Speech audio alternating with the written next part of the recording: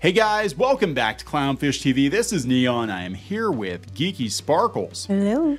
And we're going to talk about the Five Nights at Freddy's movie, which comes out this weekend. The projections for it are pretty good as far as the box office is concerned, but the movie itself is not getting very good reviews. Yeah, which is concerning because, like, our kids really wanted to go, and you guys are going tomorrow. We're actually going to go see it tomorrow, yes. I'm not going because I don't do these kind of movies, but Neon's taking the kids tomorrow to go see it.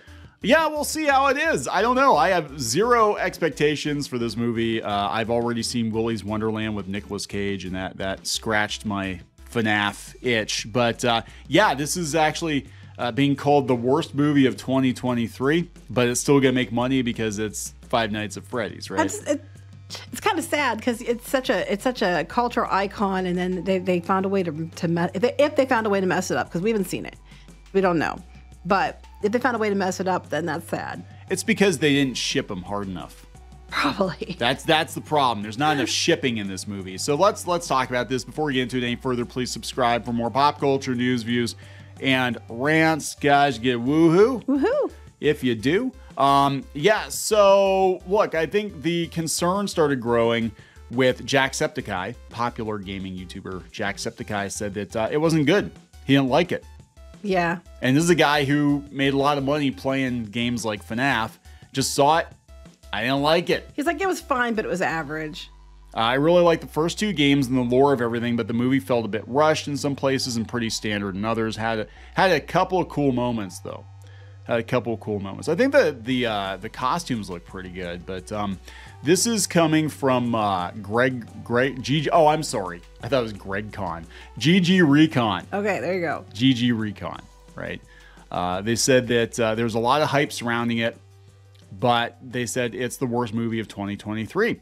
They said it's officially waking from its mechanical slumber, gnashing its way onto the screen with Josh Hutcherson. Yeah, because he's an A-lister. He's better than Nicolas Cage, right?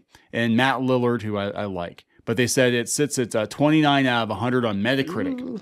Oh, you know, the worst movie of the year. We haven't had the Marvels yet, to be fair. I'm sorry. That is true. We haven't had the Marvels yet, but this isn't a good sign. It said it's based on a handful of reviews, but if you head over to Twitter, a growing number of viewers are calling it the worst movie of 2023. Considering the video game series of the same name as a horror icon, it's disappointing that Freddy is rusty. Let's go over and see what Metacritic is saying. We'll go over and see what they're saying over on Rotten Tomatoes. Oh, yeah, 28. That's how many? You don't know. 10 critic reviews. See, these are just like, there's not that many. There's 37 and 10. So you really can't tell from that yet. Plus, I've also learned the audience scores are more what you go by than the critical scores. Yeah. So I don't know. You guys, I mean, you're going to have to watch it and then tell everybody else what you thought of it after you actually seen it. Yeah, I mean, I don't know, though. But when you have people like Jacksepticeye coming out and saying, this movie sucks. Yeah, and we've had some pretty good video game movies. We've had, we got Mario, we had Sonic, and then we're getting this.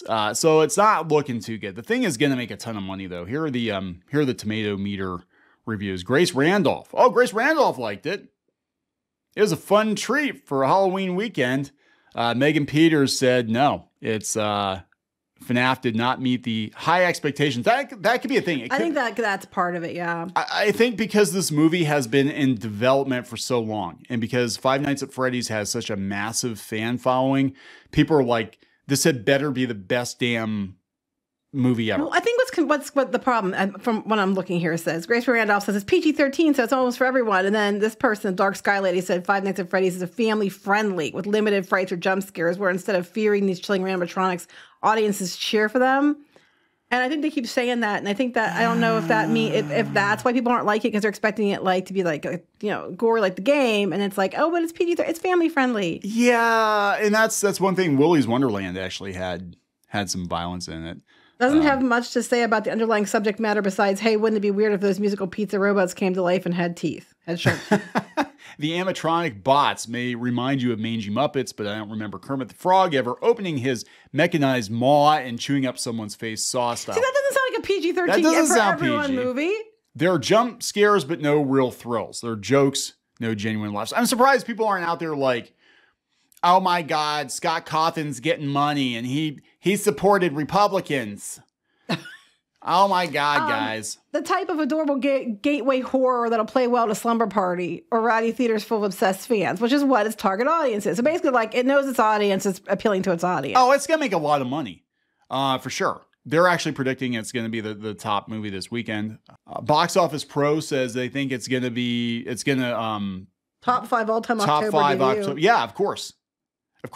That means it would have to beat out Halloween, Paranormal Activity 3, Quiet Place 50 million. I don't know. Is it gonna do that well? I don't know.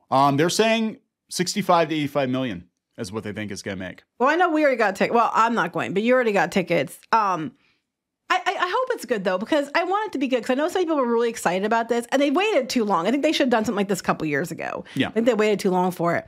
But it's Blumhouse too. And Blumhouse is usually pretty good.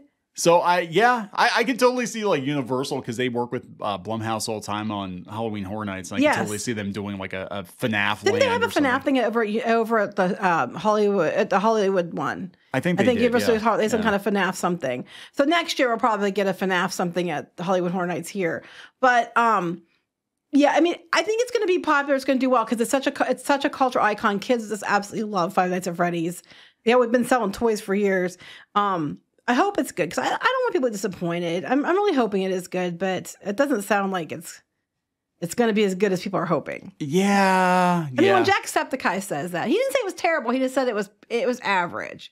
You know, and I think people are going to be disappointed because they're expecting more. If that makes sense. That's true. I think that's it. I think because of the size of the franchise, the size of the fan base, that they expected like the best game ever, and you've had so long to work on this. But this is not looking good. One Twitter critic said, "I don't know shit about Five Nights at Freddy's, but that was the worst movie I've seen since Street Fighter." Oh my God. Oh my God, Five Nights at Freddy's is the worst movie I've seen in the longest time. Like, it's not even mildly entertaining to snack on or anything. But when you say it's as bad as Street Fighter, that makes me nervous. Yeah, but Street Fighter has its moments. It has its moments where it's actually not many. Clips are watchable. Raul Julia, anything with Raul Julia in it, Bison is watchable. So about 5 minutes out of the 2-hour movie. I'm just saying that's a little concerning. You know, I'm not expecting much. I thoroughly enjoyed the hell out of Willy's Wonderland, which was a Freddy's knockoff. You can buy it on digital. Go watch that one instead. Nick Cage is amazing, and he doesn't say a damn thing. He doesn't talk the whole time. He doesn't talk at all. But it's funny. So I don't know. I mean, you guys will have to do a video after you've seen it. It probably won't be until, I don't think you'll get to it till Saturday at probably that point. Not, yeah. Because they're not going to get back till late. But you'll have to do a video, because it'd be interesting to talk about how it was, and give your opinion on it. I'm a little concerned, though. I mean, I've sat through plenty of shitty movies, so I mean, you know, I can deal. I doubt it's going to be shittier than the Marvels, though. I really do. I don't know. Wouldn't it be funny? Wouldn't it be funny if the Marvels actually somehow wound up being the best Marvel movie in Phase 4 and 5? I do not. Okay, if it was maybe in Phase 4, but I do not believe it's going to be the best Marvel movie this year. The best Marvel movie released in November in an odd year. Yeah, right. Okay, so we're gonna wrap it up. Yep. Please subscribe for more pop culture news, views, and rants, guys. We'll talk later. Bye.